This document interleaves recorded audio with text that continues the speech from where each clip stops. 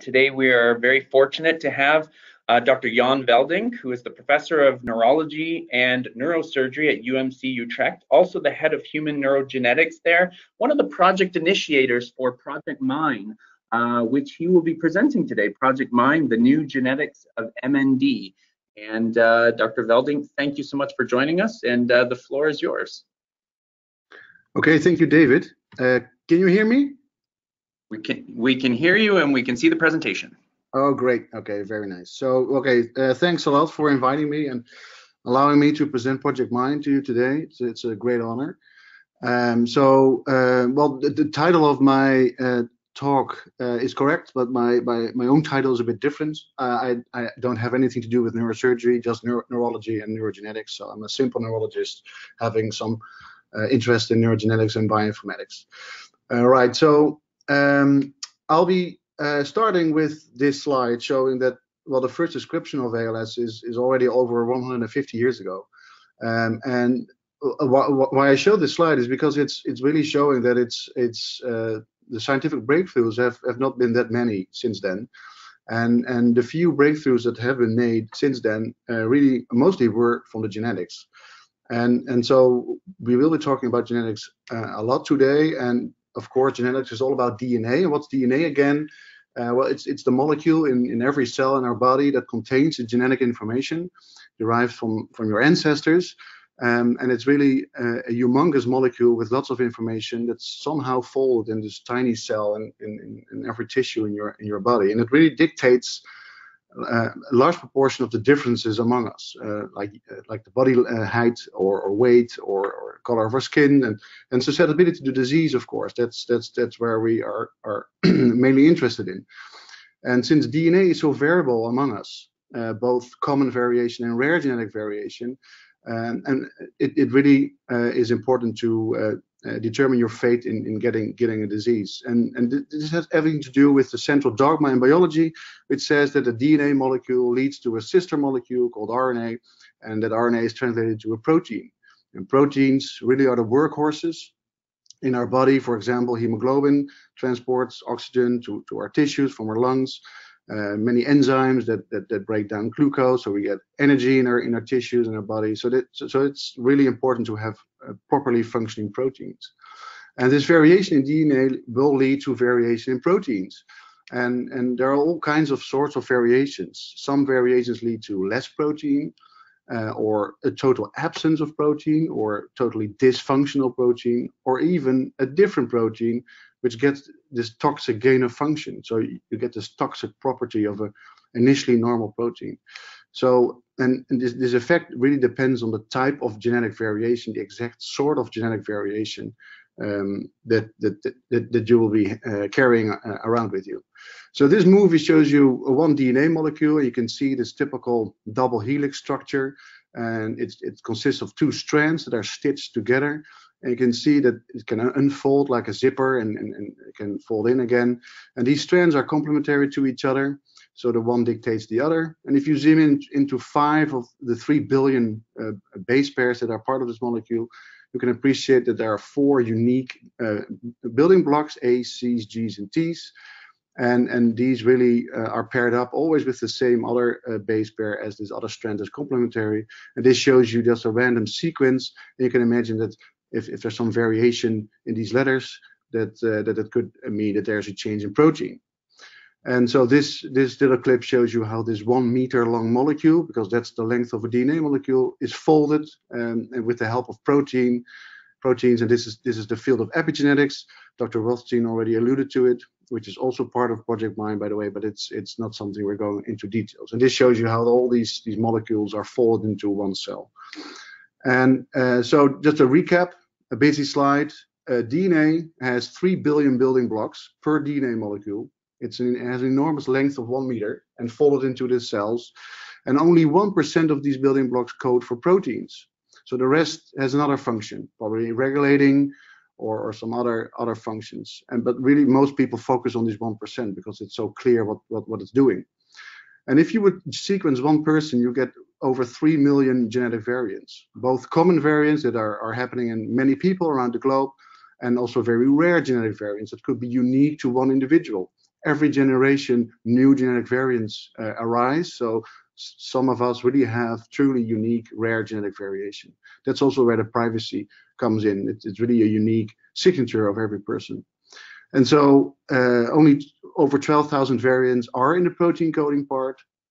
And so even 5,000 variants will change the protein, and over 50, almost 50, really lead to a complete loss of function of a protein. So we all walk around with having 50 of these so-called severe damaging mutation while not getting sick. So that's an important concept, because not every rare damaging mutation will be disease causing, and that's really like the challenge we face with finding disease causing mutations. Some of those mutations will be neutral, although we think it could be damaging because it gives rise to this loss of function. So, and why do we think that genetics is important in ALS? Well, we know that 10%, of course, occurs really in families, in pedigrees. But even in twin studies, we know that in all ALS, the variance in risk really is explained in roughly 60%, which means that that's a rather high number. For example, in stroke, the heritability, as it's called, is only 40%, meaning that lifestyle factors are more important in stroke, which we can, I think, intuitively appreciate. But also in ALS, there will be an important factor for lifestyles and environmental factors. So it's not only the DNA, as also Dr. Wolfstein already alluded. And this slide shows you genetic discoveries in ALS in over 30 years. And you can see this, you can appreciate this exponential growth of discoveries and the spheres that indicate like the relative contribution or frequency in all ALS. For example, the largest sphere is the C9orf72, already mentioned, which occurs both in familial and sporadic ALS, interestingly enough. And the other big three, so to speak, are FUS, TARDDP, and SOD1, which was the first gene that was discovered in 1993. You can see that it's rapidly rising. And this also shows you that this ALS is not one disease. It's probably a collection of many diseases, and that's where the subgrouping comes in that Dr. Wolfstein mentioned in Enter ALS. So if we take all ALS patients, for example, 100, we can pinpoint maybe in 15 or 12, we can pinpoint a causative mutation. And all the others, we don't have a clue, to be honest. So there's lots to be discovered. And that's really the start of Project MinE, where we really aim to find these subgroups that are like determined by the genetics or the combination of mutations, which really follows the same rationale as the Answer ALS project. And so this is the birth of Project MinE, where we set an aim of 15,000 ALS cases to be whole genome sequenced. So it's a bit more than 1,000, and also lots of controls, but not as many, because we know that we can take in external controls. So it would be a waste of money and efforts to sequence that many controls. And the project really started with Bernard Muller. Most of you probably know Bernard. He's an ALS patient from the Netherlands. He's an entrepreneur. He always sees opportunities and possibilities. And we gave him a tour a few years ago in our lab. And there was this PhD student standing next to a fridge, like in the picture, and he was saying, "Okay, what are you doing with these samples?" And the PhD student said, "Well, we're just collecting." And he said, "Oh, why don't you do anything with it then?" "Well, we need the money." And he says, "Okay, this is my job to get this money going and get a project going, so you can do something with these samples." And that really was the start of Project MinE. He also coined the term MinE. MinE stands for in me, like the solution lies in me. And it's a big data project, meaning there's lots of data mining going on. So it's really all credits to Bernard here. And so this is where we are today with Project MinE. It started in the Netherlands and then quickly, spread, so to speak, to the UK, Ireland, Belgium, and also the US with John Landers at UMass and Jonathan Glass.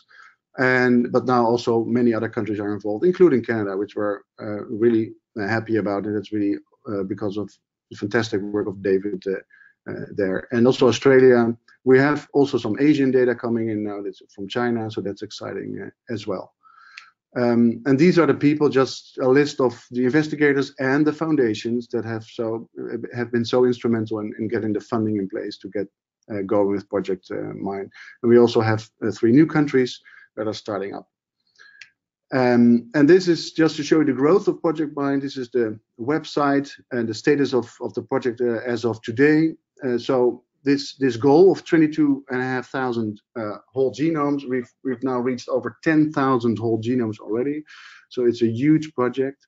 It's really, in a sense, it's orthogonal to the Answer ALS approach, which is massively deep on these 1,000 samples, which is a fantastic resource, having this multi-omics and deep phenotyping approach.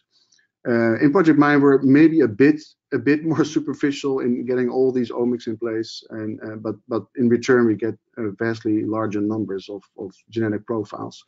And so this is where we are, and we must be honest, it's sealing off a bit. I mean, we got started at the ice bucket and all the other huge financial projects that started a few years ago, but I will get that back into a minute to that.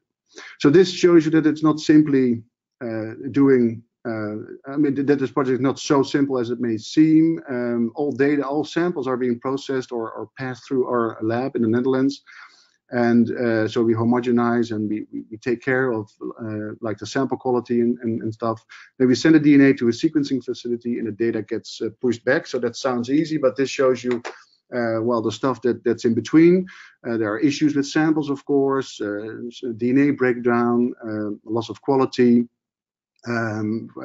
Sequencing is failed, for example, failed samples, so we need replacements. And also in data storage, there are lots of issues that we need to take into account, checking for data integrity, and checking that no samples are being lost, for example, that what comes in is the same as what comes out, etc. So this is an intensive process. And so, and just to follow up on this sealing off maybe of the growth of Project MinE, I mean, I think we sequence now a couple of hundred per year instead of the thousands we did in the beginning. Really is for us an incentive to start collaborating with all the other projects that are going on, and most notably Answer ALS. So we do have access to the Answer ALS genome, which is fantastic, and there are many other projects ongoing which we are trying to connect to Project MinE as well, and especially the Neurogenome Center has been instrumental here because it really presents itself as a hub for many US-based projects where these data are being generated and stored, and they're very helpful in getting us the access to this data, so we can really combine all these data.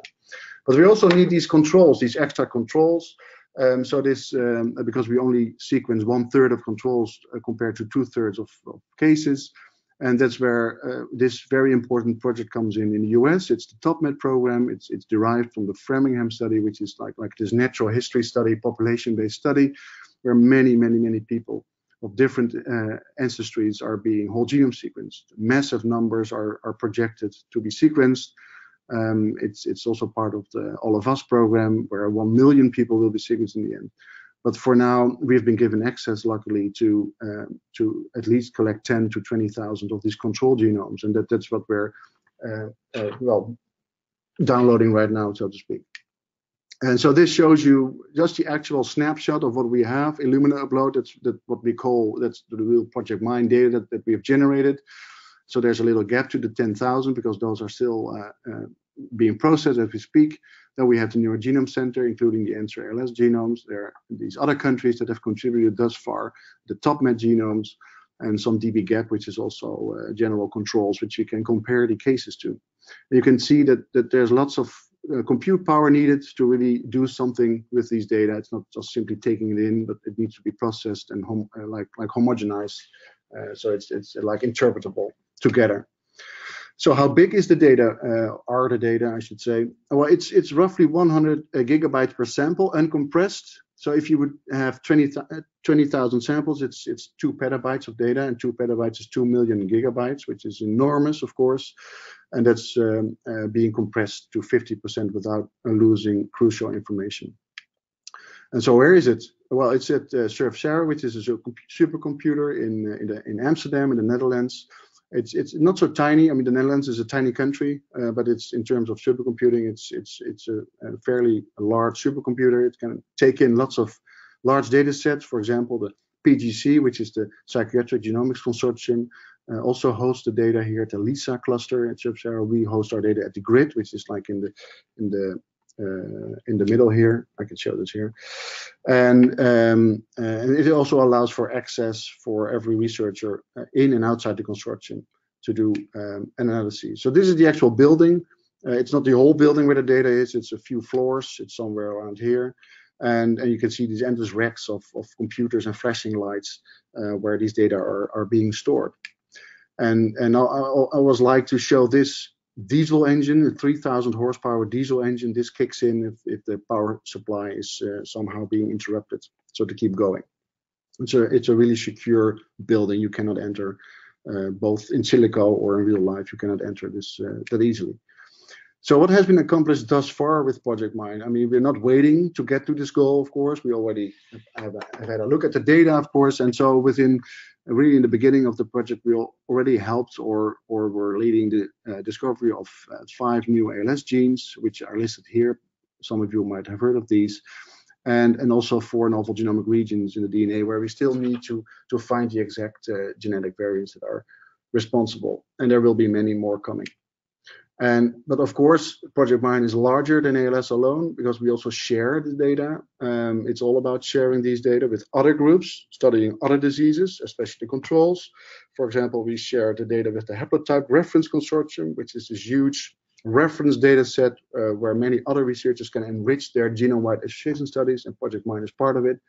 But also other researchers really are in need of control, so we help them with that, and also researchers outside of the MinE consortium with ALS questions are given access to this data. And it's a fair data setup, meaning it's findable, accessible. It's not like locked away in a silo. It's really accessible data, and I'm mostly excited about the Project MinE data browser we generated. It really unlocks the data freezes as we go along in this project. If you go to databrowser.projectmine.com, you can see this data browser in action. It's I've got a movie here showing how it works. This is just showing an example with a gene called NEG1, but you can type in any gene that you would like, and it's showing you the data on this gene and the actual association to ALS as it is now in the first data freeze. You can choose different transcripts of the gene. It takes in some details from external data sets, and it shows you how tolerant this gene is to mutations. It shows you how well we've sequenced the gene and how it compares to other projects like Nomad. And this is this showing you the actual gene diagram and how it's associated to ALS. You can see on top the mutations in patients, and below you can see mutations in controls. So that's quite exciting. You can see where it's being expressed in which tissue, and you can see the list of all variants that we have discovered in cases and controls, and all sorts of annotations of like additional information about these variants, like how well conserved they are, or are they functional? Do they lead to a loss of function, as I showed you in the beginning, or not?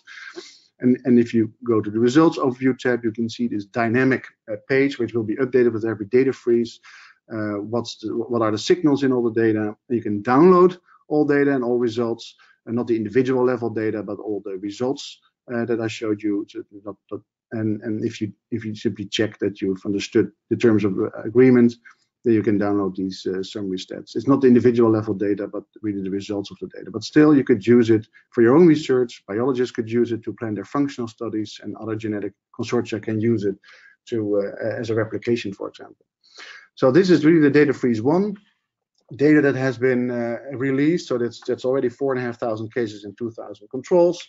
And then we're really working now on these 2 data freezes in parallel together with John Landers at UMass. We're combining the exome data and familiar ALS data with external controls.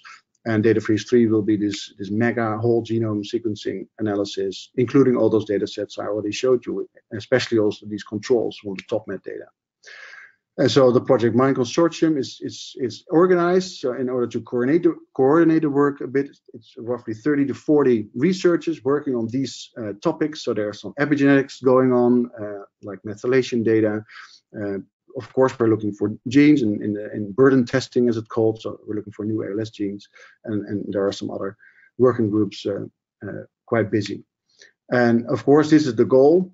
So we want to fill in this pie and indeed find these subgroups of patients that share causative mutations, sometimes even more than one probably. So that's really the goal here. And really the goal is, of course, to come up with new drugs. That's why we're doing it. I mean, we know that currently, prior to the genetics studies, really drug development has been all about screening where serendipity or chance is more important. And of course, and we do trials with the wrong drugs, and we have models like mouse models that appeared not to be so representative of how the disease worked in humans. So that's we really need this new approach, which is way more targeted or semi-targeted to genes and pathways. And Dr. Rostin already mentioned SMA, where this exciting new targeted therapy already is effective. CNNORF is starting, so that's quite exciting. And also having these targets, you can build your disease models, like the IPS models that Dr. Rothstein noticed and mentioned. And then the screening will be way more effective than waiting for all these clinical trials with this sort of random drug that might or might not do anything. So these are the foundations. This is the last slide. Really, these foundations have been instrumental and pivotal in getting the funding in place. And you can imagine that it's a lot of money that was involved here. So that's really fantastic. And lastly, I'd like to thank these three people. On the left, again, we have Bernard. And in the middle, we have Robert Jan Stuit. They're all ALS patients from the Netherlands. And this is Harm van Soest. Unfortunately, he's not longer with us, but all three have been instrumental in getting Project MinE going and really determined where we are today. So thank you.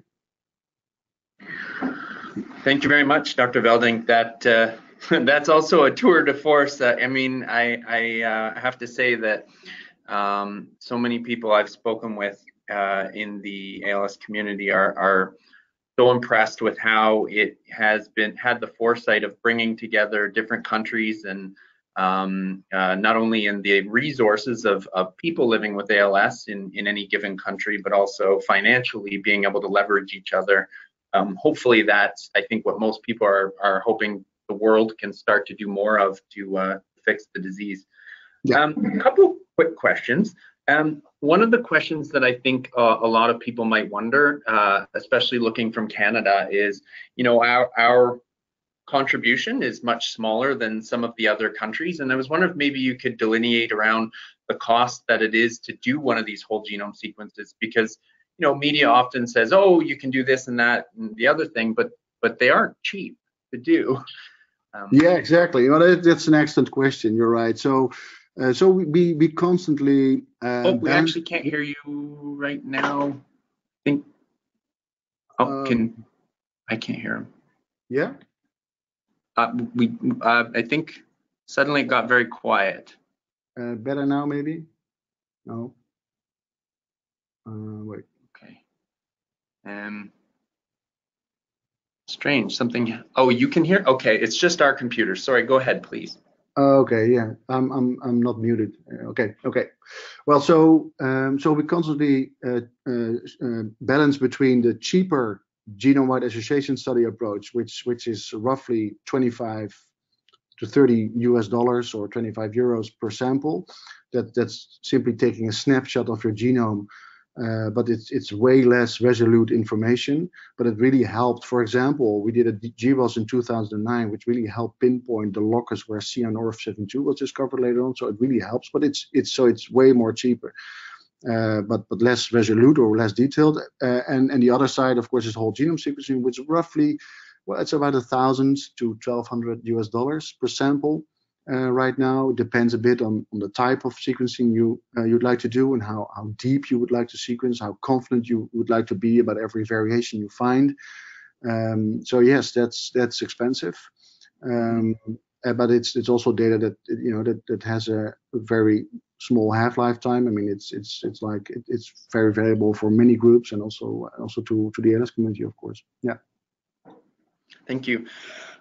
So I guess one of the other questions is around whole genome sequencing. I think one of the cool things is that, you know, it's a study for right now, in terms of, you know, the amount of things that you can mine out of the project by looking at the whole genome sequences right now. But, you know, given the massive size of this data, do you anticipate that moving forward we're going to learn also better ways to be able to understand whole genome sequences and all the 3 billion base pairs? Yeah, so you mean if there's some general knowledge being taken away from this? Yes, I must say, I think there are many groups now approaching us outside of the ALS field with this very general, well, scientific approaches, like developing new methodologies to handle whole genome sequencing data. For example, how to compress it even further without losing crucial information. How to be way more quicker in aligning or mapping the data, or finding like these weird genetic variations, like massive chunks that are missing or being duplicated or repeated. Yes, so there's lots of methodology development that's really being driven by data from Project MinE, which is exciting, and that's exactly also the purpose, that there's a more general purpose to these data than only ALS. Yeah. Yeah, because it always, so I remember first time I heard about it, how surprised I was to learn that, you know, most of what we've been doing with is working with about 2% of our genetic information. Yes. And there's so much more in there that is going to really tell us what makes a human versus Exactly. Yeah. simply the proteins that are expressed from that part of the DNA. Yes. So I have there's one other quick question, and this one might be a little more interesting, but a question that we frequently get, or that I frequently get, is all around exposures to various environmental factors or lifestyles throughout prior to a diagnosis. And so, in your mind, do you think there's a possibility that even all sporadic ALS is purely genetic? Or do you think, and I mean, we don't know, but what's your thought on how much genetic influence there would be on sporadic ALS? Yeah, I think it's a lot. So we know that all these known familial ALS mutations do occur in sporadic ALS, like for example the C9orf72, but also FAS and TARDIDP and all the other mutation. So apparently there is some switch, so there are switches in the genome or on the transcriptome, whatever, that determine why a certain mutation causes a familial disease versus sporadic disease. And there's lots of data out there that really suggests that all of ALS is this so-called, well, oligofactorial disease, meaning that there are only a few large effect triggers needed, maybe 2 or 3 mutations with 2 or 3 environmental insults. And that alone causes then ALS, and which could explain why it's sometimes sporadic, because you know the full chain of these events are not always present in every family member, although they do share the genetics, maybe. So that's, I think, also a message of hope. I mean, it's not so overly complex as many of these common traits like schizophrenia or hypertension, where these enormous complex networks are at play. It's really these discrete large effect factors that are involved. And the way Project MinE deals with these lifestyle environmental factors is to also collect epigenetic data on every sample. And we collect this epigenetic or methylation chip with every sample, like all these 10,000 samples. And we know from blood epigenetics that it sort of can capture a past environmental exposure. For example, we can exactly compute how much someone smokes, how many pack years someone smoked. So like the answers in a questionnaire are way less reliable, and in the methylation data we can exactly calculate or the amount of alcohol used or some other exposures you could derive from the blood epigenetics. So we really are excited about combining those data indeed with the genetic data, and maybe also come up with this subgrouping that Dr. Rothstein talked about. Fantastic. Well, thank you very much, Dr. Veldink. That was wonderful, and we really appreciate you joining us today, and look forward to hearing more about Project MinE in the future. Okay, thank you. Thank you. Bye-bye.